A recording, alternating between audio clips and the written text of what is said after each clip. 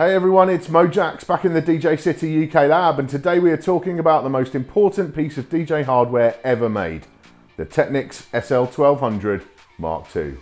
It's hard to believe that it's now been 5 years since Panasonic ceased production of the Technics SL-1200 range of turntables. Since the late 1970s, the 1200 has played a huge hand in the development of DJ culture, and that's purely by accident.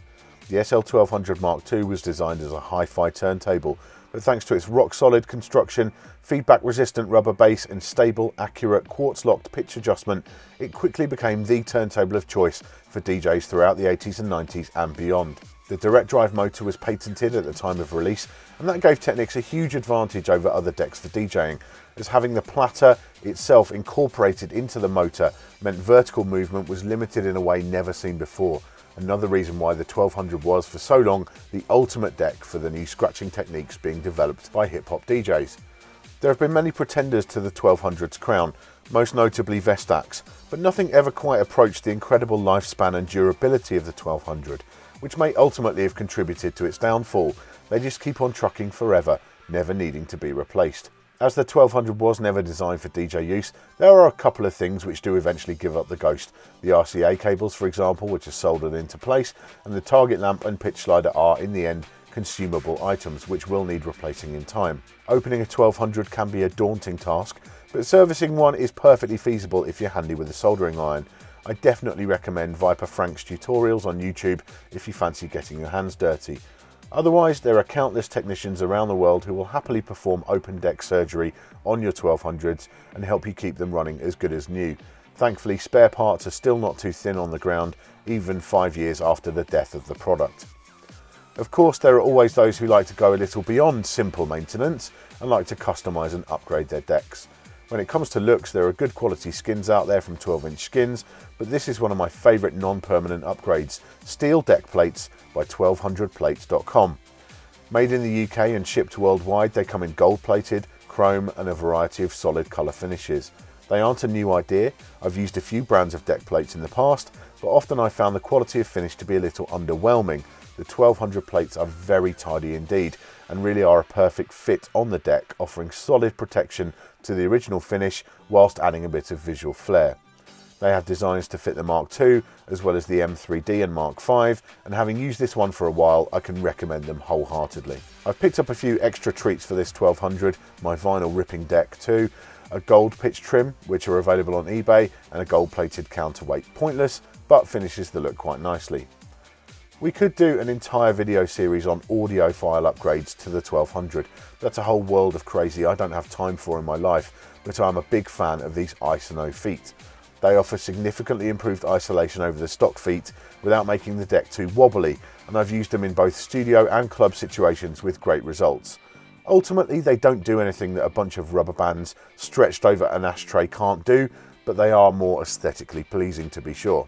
Now, if you're ready for the next level of customizing and aren't afraid to make some permanent changes to your beloved 1200s and you can afford it, then it's time to turn to a company like DJ's Dream Customs. When I reviewed their ice head shell a few months ago, I was blown away by the Technics modding options they had on their website. My 1210s are almost 15 years old now. Both needed new RCA cables and one of the tone arms was slightly bent, so I decided to go for a full custom job. So I packed up my decks, sent them off to Germany with a few vague instructions and waited nervously to see what would arrive back. And I certainly wasn't disappointed. What have they done? Well, we've got the DJ City red and white colour scheme everywhere. Our logo and the Technics markings are all incorporated into the finish, not rough sticker jobs. Everything about the paint job is beautifully finished to a really high standard. Not all customizers will paint the rubber bases and the feet, so I'm intrigued to see how well that holds up. Certainly seems solid so far. One mod which has been around for a while now is having a set of Novation dicers built into the deck itself.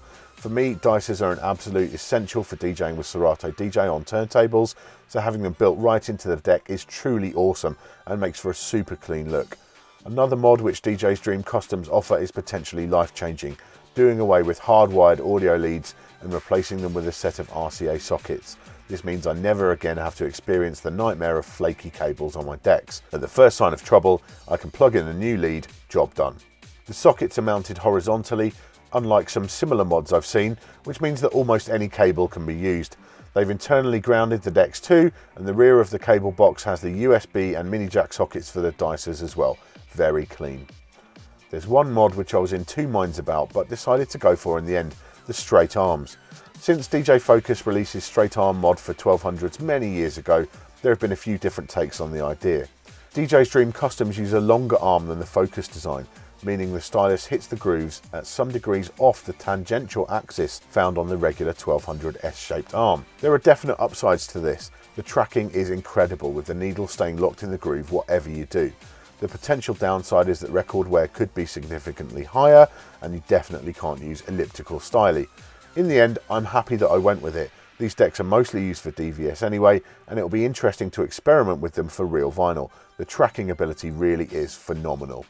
It's worth noting that Shure actually recommend offsetting the M44-7 carts by 23 degrees for heavy scratching using S-arms, matching the angle on these straight arms. I didn't realise until very recently it's right there in the manual. RTFM Mojaxx, right? Speaking of carts, you'll notice some rather tasty custom painted M44-7s on these decks. Now, based on the job they've done for me, I absolutely recommend everyone in Europe send their decks to DJ's Dream Customs to be modded, but I can't reasonably suggest that our US viewers all do the same. Shipping is going to be a significant expense with such heavy items, and you'll be stung by import duty at least one way, if not both. So I reached out to DJ Henry Customs in California. I'd heard good things about their work and wanted to get an example of it to review before making any recommendations. Suffice to say, I'm very impressed. The red carts really pop, and the head shells are genuine Technics models, which always feel more substantial than generic versions. Henry Customs do a lot of similar mods to those of DJ's Dream Customs, and having seen this example, I'm happy to suggest them to US viewers who want to find a modder a bit closer to home. So there we go, a look at the Technics SL-1200MK2 and ways we can maintain, modify and upgrade them to keep them fresh, keep them relevant in 2016 and beyond. You know, these things are around 30 years old now.